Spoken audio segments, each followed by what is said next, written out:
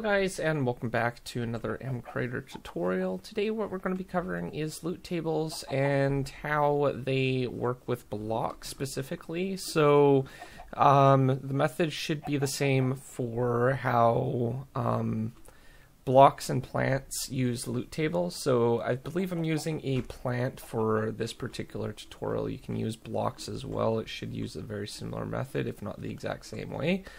Alright, so let's just kind of break a few of these plant blocks that I implemented. I'm actually using this same texture for the cave plant so that you guys can vote for. So if you guys want that, then you can easily do that as well. So if we break it, it will give us a random piece of dye. So as you can see, they're completely random.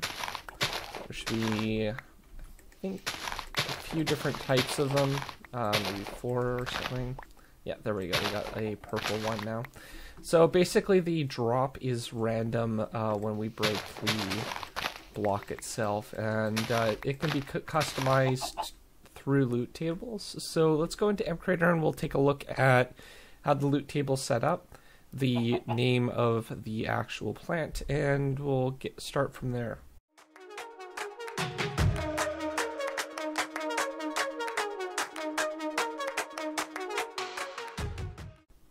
Alright, so the plant name is just plant, and that's actually really important when we're creating our loot table. If we go into the plant properties and then go to, I think it's just properties, there is an option right here where it says use loot table for drops, and then underneath it, it has some help text. It says, if checked, you need to define loot table for the drop. Now if you click on the little question mark here, goes a little bit more into detail on how to actually use this.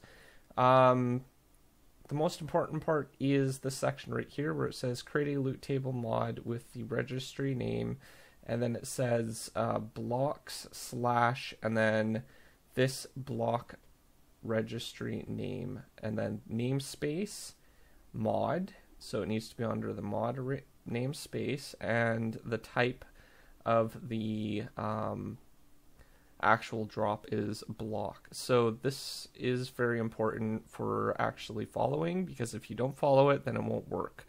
So what I've basically done is I've created a loot table that uses this particular method.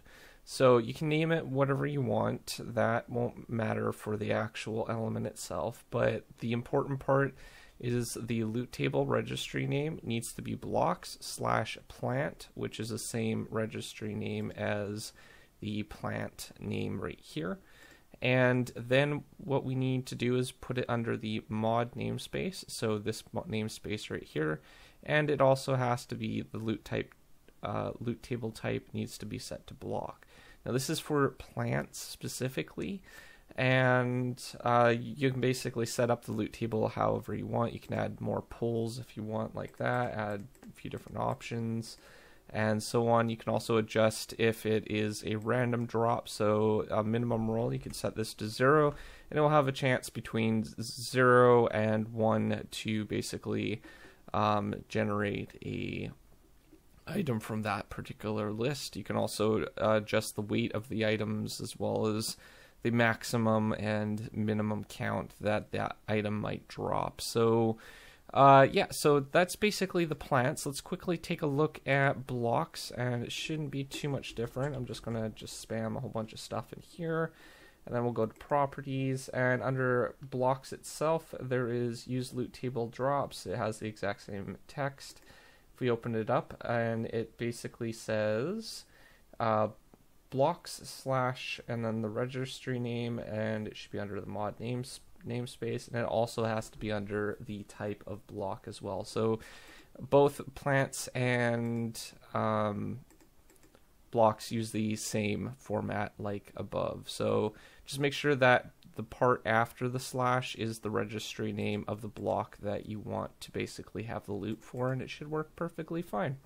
So outside of that, that's all there is really to using loot tables for plants. There is another method for generating loot through procedures. I have covered that a little bit in the past in some of my more advanced tutorials. I will consider doing a tutorial for that in the near future on randomizers and custom loot and stuff through procedures. But I thought I would showcase this first because it's probably the most easiest way to actually set up a loot table for your blocks and stuff. So hopefully you guys enjoyed. If you're new to my channel, don't forget to subscribe, comment down below, rate the video, and I will see you guys next time. Thanks for watching. Peace out.